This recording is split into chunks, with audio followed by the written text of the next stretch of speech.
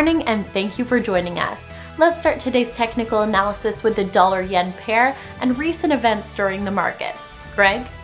The dollar-yen pair has traded sideways in the last session. The Williams indicator is giving a neutral signal.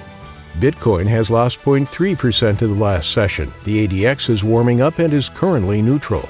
The price of gold has stood still in the last session. The ATR remains in the high volatility zone.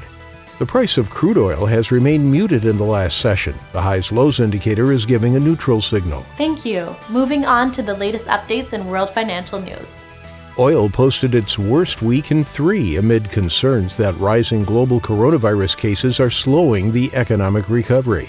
The UK and the EU are making progress in talks on how to apply post-Brexit trade rules in Northern Ireland, raising hopes of an agreement that could help reduce tensions. China has led the world in electronic payments, and its central bank is pushing forward with its digital currency plan, leaving other nations like the US in the dust. Thank you for this. Now coming up, today's major economic events. The US monthly budget statement will be released at 1800 GMT. Japan's machine tool orders at 600 GMT. The US 3-month bill auction at 1530 GMT. The UK's BRC like-for-like retail sales will be released at 2301 GMT. Finland's current account at 500 GMT.